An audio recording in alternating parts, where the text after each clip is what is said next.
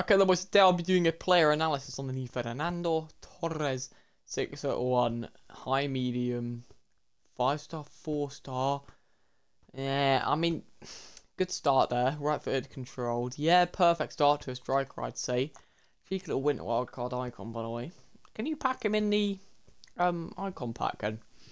Because if so, maybe you take your bets with that.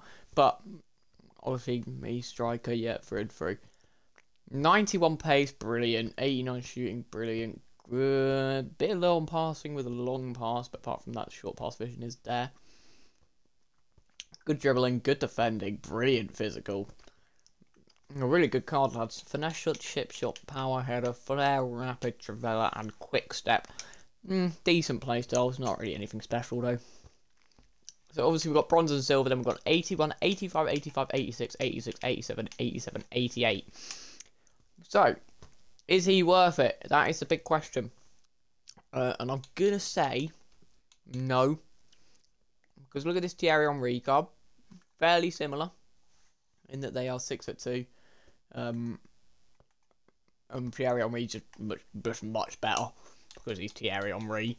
So, no way would I complete this card, to be fair.